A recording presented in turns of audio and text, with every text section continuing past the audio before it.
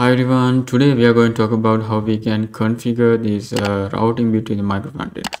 In the last video, we discussed about how we can initialize this micro-frontend with the single ISPA micro-frontend framework. To show you this routing configuration, I came up with a small example. As you can see, I have created this simple login page, and this login page inside my auth micro-frontend. So if you don't know about this auth micro-frontend, actually in the previous video I have initialized this auth micro-frontend and root micro-frontend. This is the second part of the video series, and let's see what will happen after I enter these credentials. Here you can see we navigated to a dashboard screen, right? And this dashboard screen in my dashboard micro-frontend. So I have included a couple of menu items here. So whenever we click on each of menu item, you can see the content is dynamically loading in the right side, and also you will notice like path is changing accordingly. Yeah. So when you go to document, you can see it will be the path will be dashboard documents and content loaded as the document content. And also I have added this sign out functionality as well. So if you click on the sign out, you will redirect to the login page.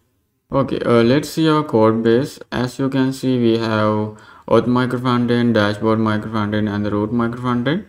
So if you still don't know how to initialize the micro-frontend, I suggest you to watch my first video in the series, right? And I did another change here. As you can see in my parent directory, I have this package.json. In package.json, I have concurrently as a dev dependencies. The reason I have added this because I need to run each and every micro-frontend in a parallel manner. So instead of navigating the every micro-frontend and giving the npm start, I feel like it's a bit cumbersome. So that's why I went with this approach. So let's see what will happen after I run this start all command. You can see our 3 micro-frontend have started and running on the port we have given. Okay, let's see our root MFE first. And inside the src folder, we have this index.tjs, and the first thing is I have included this tailwind CSS here, but it's not recommended in the production environment since I need to showcase this how this routing are working inside this micro-frontend architecture. I just added here. And other change was I have included this import since as I already mentioned, I have initialized new micro-frontend called dashboard micro-frontend, and here you can see I set the port as 9003 on my dashboard micro-frontend inside the package.json. And if we go to the micro-frontend layout HTML, so here I have added some different configuration, right? First thing is I have included the new route called dashboard, and I set the path as dashboard, and when I navigate to this dashboard route, I wanted to load this dashboard micro-frontend. And other thing was I added two redirect paths. So first one is if I go to this path, I need to redirect to login. So let's see whether it's working or not. We are in this login route, right? And what happened if we go to this route? So you can see it's automatically redirect to again to the login. That's the one. And other one is if we go to the dashboard/login, also I wanted to redirect to login. So how we can check that one? So in order to check that one, we need to log into the system.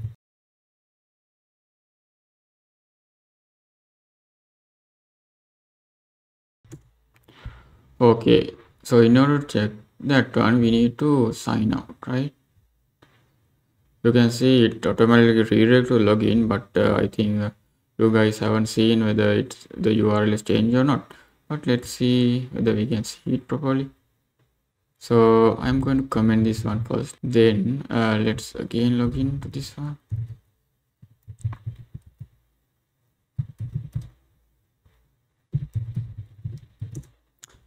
Okay, now let's click on sign out.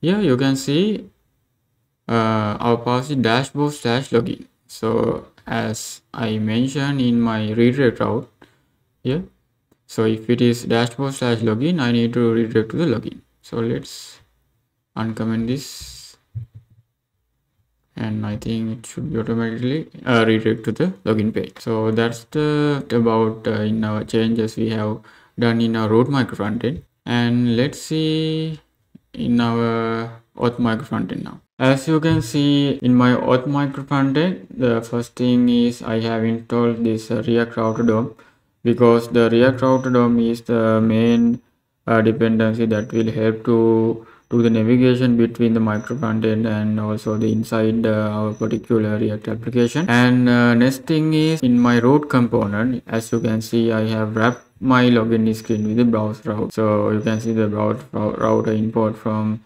React Router DOM.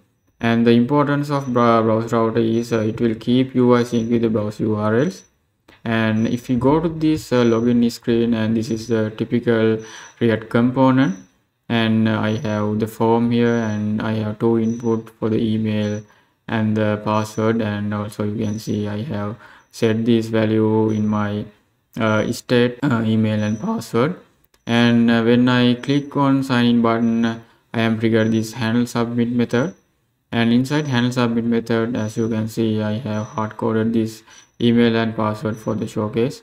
And after that, I setting up this token in my local storage, and finally I navigate to the dashboard URL. Here you can see I am navigate actually the dashboard micro frontend. Since I have set this path in my root micro frontend HTML, the layout HTML page, as I mentioned and showed you before. So when I navigate to this URL, it automatically mounted this dashboard micro frontend. So let's see how it's working anyway again. And I wanted to mention something important. You can use this single spine inspector. This is a Chrome extension you can use to check how your micro frontends are mounted and unmounted in your browser. As you can see, what was the current micro frontend loaded. Here you can see now it is called the auth micro frontend. And okay, now you can see the dashboard micro frontend has mounted and the auth micro frontend has not mounted, right? This is the one I wanted to show you how this navigation works from auth micro frontend to dashboard micro frontend. And let's see now in our dashboard micro frontend. Right, inside our package.json of dashboard micro frontend, I already installed this React Router DOM.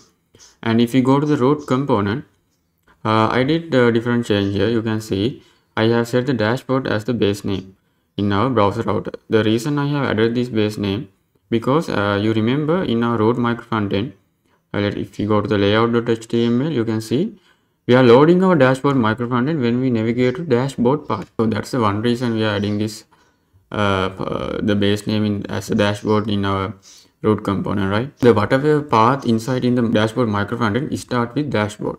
So let's see one of our menu item now. So if you go to our dashboard screen, here I have the array called navigation, right? This is the array we are iterating to load this menu item in the sidebar. In the dashboard menu item, so I set the path as just a /. But if you go to the browser, let's log into this again. So here you can see we are navigating the dashboard path. You can see the active element already is the dashboard menu item in the sidebar, right? So that's the beauty of having this routing, guys. So here with just / it's mapped this with the base name. So actually the base name coming as dashboard. So if we go to this path, it automatically active this first menu item because we are setting it with the /. Again, I wanted to go to the app.js, guys. So app.js, we have the main purpose of having this use effect is, let's say someone come into our system without login, and let's check, guys, whether what happens someone come into without login to the dashboard or the base URL, right? So let's see first, and we need to remove this JW token, and after that we need to refresh this one. Here you can see it automatically read to login page, and also if you go to this path, also it should be redirect to the login page, right? If you go to this dashboard screen page now, dashboard screen, what I wanted to show first is this navigation array, right? So you have already seen in our sidebar we have a couple of menu items. So this is where it's coming from, right? So this is the array, and I will show how we can iterate those things in the in our this component, right? So here you can see, so each of the element include with the name, path, icon, component. So component actually, I just use this div element, but you can have the separate components as well. And let's see how we can configure these things in our sidebar. Here you can see I am iterating the navigation array first. Then you can see I have set the link, and this link coming from the React Router DOM, and I set the item path for the two, and two is the prop that having the link. In the class name, I am dynamically loaded this class name, right? You can see I have used this ternary operator. So here what I am checking is item path is equal to location.path. The location is also coming from use location that coming from the React Router DOM, and whether the condition is true, so it giving the change background color along with the different text color. So let me show you. So let's say if you click themes, you can see the background color has changed, and the text color and icon color have also have changed. The final thing is, since you have seen how this content is loading dynamically when we click particular menu item here. So here you can see I have used the routes and route. So these the both coming from the React Router DOM. So here you can see here also I am iterating this navigation array in here with route, right? So I am setting the key, path, and the element. So element I am setting the item.component. Let me know if any doubts regarding this video. I am always willing to help you guys. So if you have any question, please add in the comment section. If I have some time, I definitely reply them. And also make sure to like, subscribe, and share the video. And see you guys in the next video. Bye.